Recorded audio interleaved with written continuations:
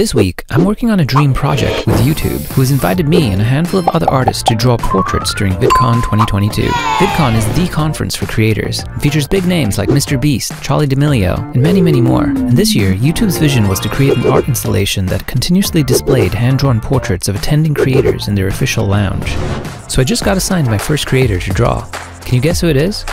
I'm starting by tracing over a reference to save time, because each artist will need to create one portrait every 2 hours to keep the installation continually evolving. I want each portrait to be simple but vibrant and colorful, with some pop art textures to add just a little bit of fun. And that's it. What do you think?